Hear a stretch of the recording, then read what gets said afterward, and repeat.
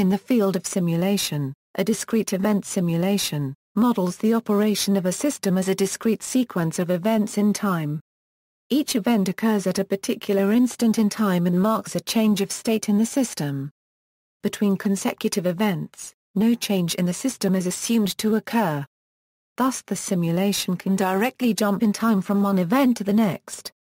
This contrasts with continuous simulation, in which the simulation continuously tracks the system dynamics over time.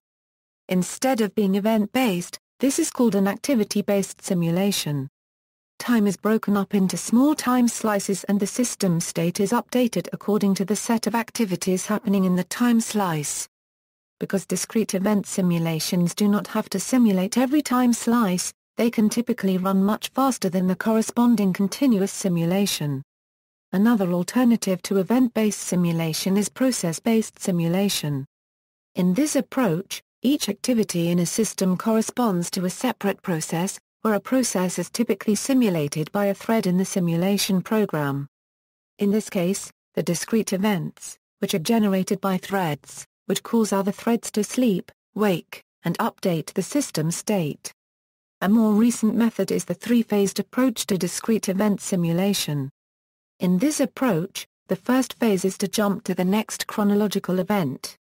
The second phase is to execute all events that unconditionally occur at the time. The third phase is to execute all events that conditionally occur at the time. The three-phase approach is a refinement of the event-based approach in which simultaneous events are ordered so as to make the most efficient use of computer resources.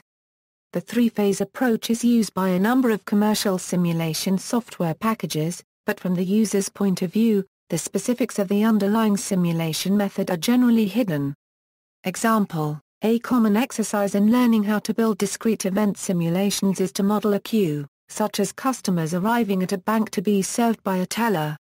In this example, the system entities are customer queue (euro-squared) and tellers. The system events are customer arrival and customer departure. The system states, which are changed by these events, a number of customers in the queue and teller status. The random variables that need to be characterized to model the system stochastically are customer inter-arrival time and teller service time. An agent-based framework for performance modeling of an optimistic parallel discrete event simulator is another example for a discrete event simulation. Components of a discrete event simulation: in addition to the logic of what happens when system events occur, discrete event simulations include the following. State equals: a system state is a set of variables that captures the salient properties of the system to be studied.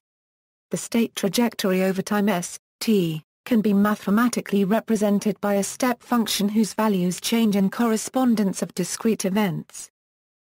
Clock equals: the simulation must keep track of the current simulation time, in whatever measurement units are suitable for the system being modeled.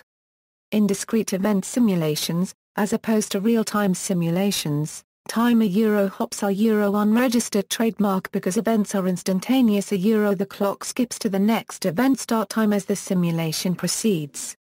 Event list equals: the simulation maintains at least one list of simulation events. This is sometimes called a pending event set because it lists events that are pending as a result of previously simulated event but have yet to be simulated themselves. An event is described by the time at which it occurs and a type, indicating the code that will be used to simulate that event. It is common for the event code to be parameterized, in which case, the event description also contains parameters to the event code. When events are instantaneous, activities that extend over time are modeled as sequences of events. Some simulation frameworks allow the time of an event to be specified as an interval, giving the start time and the end time of each event. Single-threaded simulation engines based on instantaneous events have just one current event.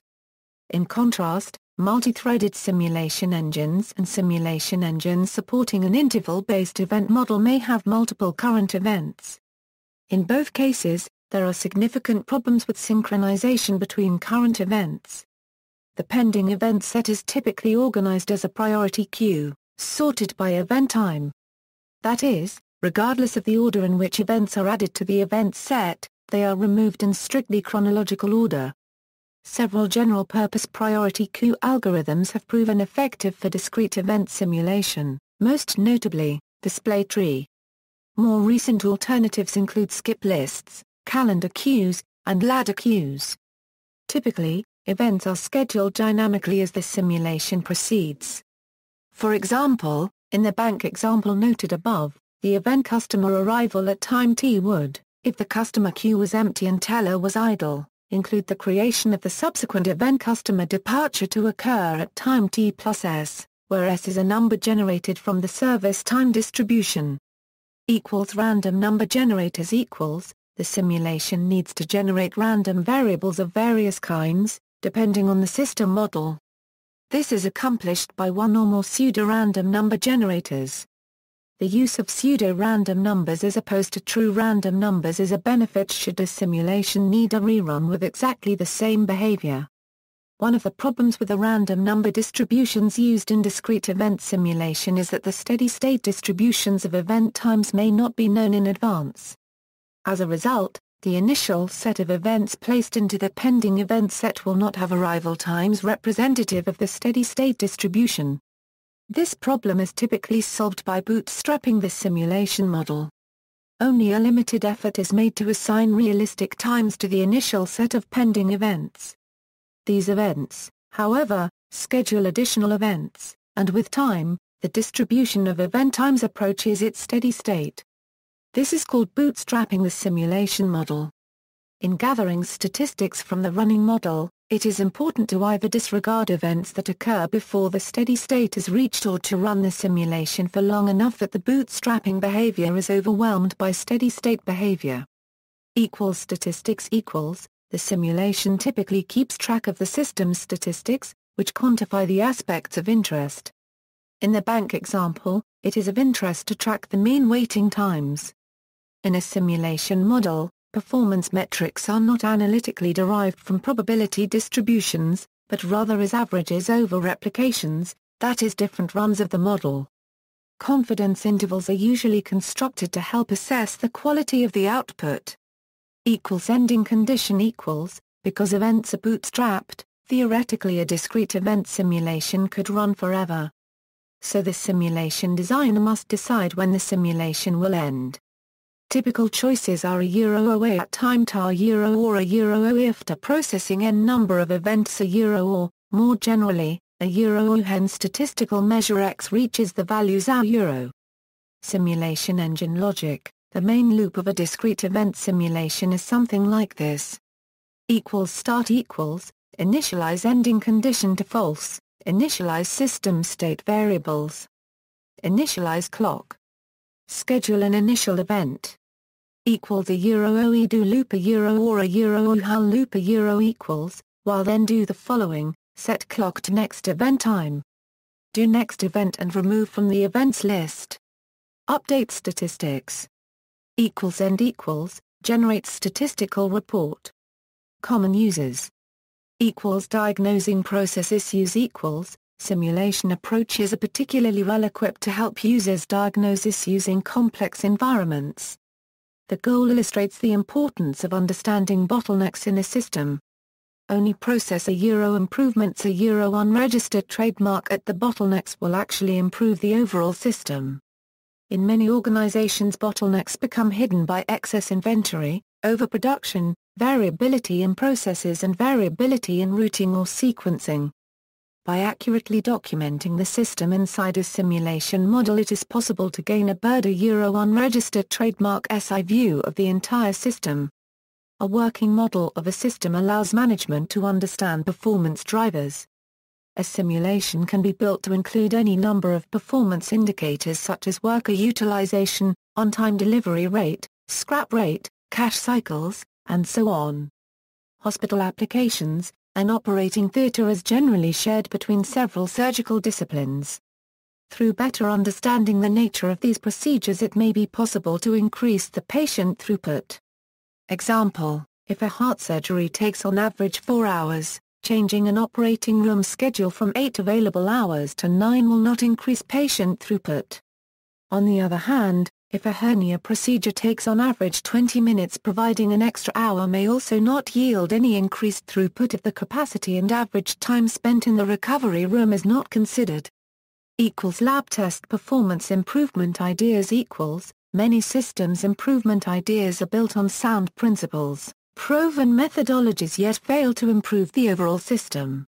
A simulation model allows the user to understand and test a performance improvement idea in the context of the overall system. Evaluating capital investment decisions see also, Monte Carlo methods in finance. Corporate finance capital investment decisions and quantifying uncertainty. Simulation modeling is commonly used to model potential investments. Through modeling investments, decision-makers can make informed decisions and evaluate potential alternatives. Network simulators discrete event simulation is used in computer network to simulate new protocols for different network traffic scenarios before deployment.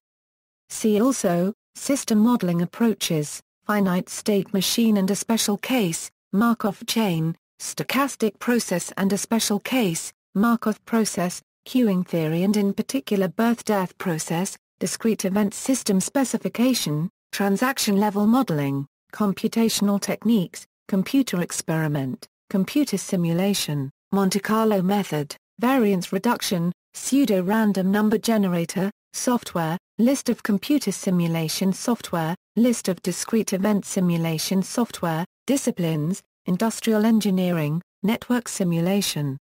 References. Further reading, Myron H. McDougall. Simulating Computer Systems, Techniques and Tools. MIT Press. William Delaney, Iminya Vakari. Dynamic Models and Discrete Event Simulation. Decker Incorporated. Roger W. McKinney. Computer Simulation, A Practical Perspective. Academic Press. Michael Pidd. Computer Simulation in Management Science, Euro 4th edition. Wiley. A. Alan Pritzker, Jean J. O'Reilly. Simulation with Visual SLAM and or Sim. Wiley. Of Errol M. Law and W. David Kelton. Simulation Modeling and Analysis, Euro 3rd edition. McGraw, Euro Hill. Bernard P. Ziegler, Herbert Priehofer and Tag Gon Kim. Theory of Modeling and Simulation, Integrating Discrete Event and Continuous Complex Dynamic Systems, Euro 2nd edition. Academic Press. Jerry Banks, John Carson, Barry Nelson and David Nicol. Discrete Event Systems Simulation, Euro 4th edition. Pearson. James J. Mutaro. Building Software for Simulation, Theory and Algorithms, with Applications in C++. Wiley.